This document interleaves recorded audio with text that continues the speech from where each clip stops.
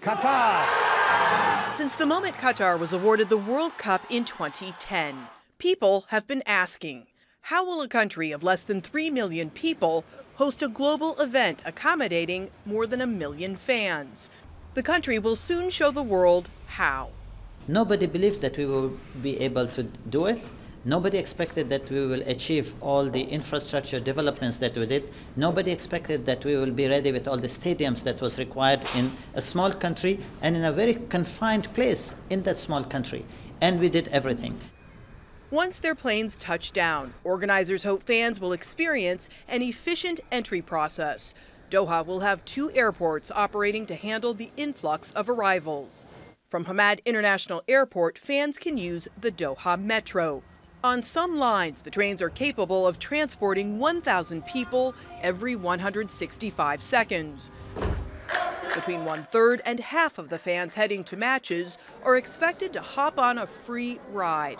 Also free, shuttle buses to carry crowds during peak demand. One of the things to balance this peak is that to give the spectator multiple options to utilize either the metro, the buses, the tournament buses.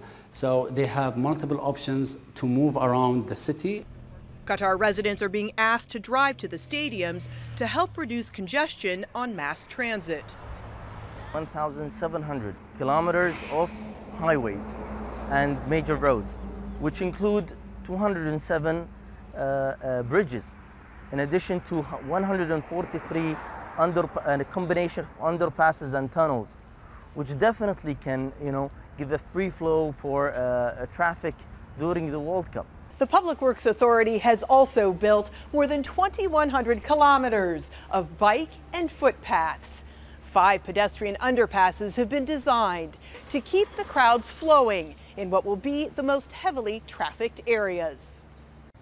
Qatar 2022 organizers say the first World Cup in the Middle East will also make history as the first to be carbon neutral.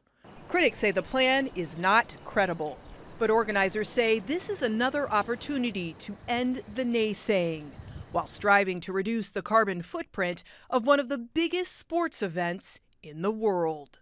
Natasha Ghoneim, Al Jazeera, Doha.